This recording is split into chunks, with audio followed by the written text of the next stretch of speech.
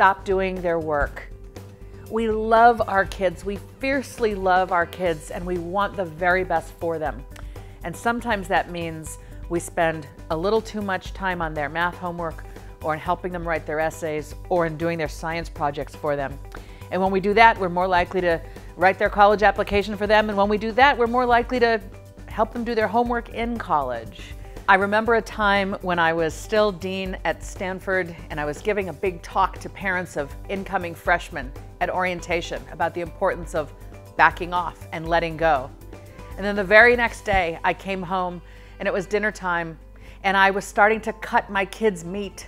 And they were 8 years old and 10 years old, and all of a sudden a light bulb went off, and I could connect the dots between the parents I was seeing having a hard time letting go of their 18-year-olds and me at my dining table still cutting the meat for my 8 and 10-year-old.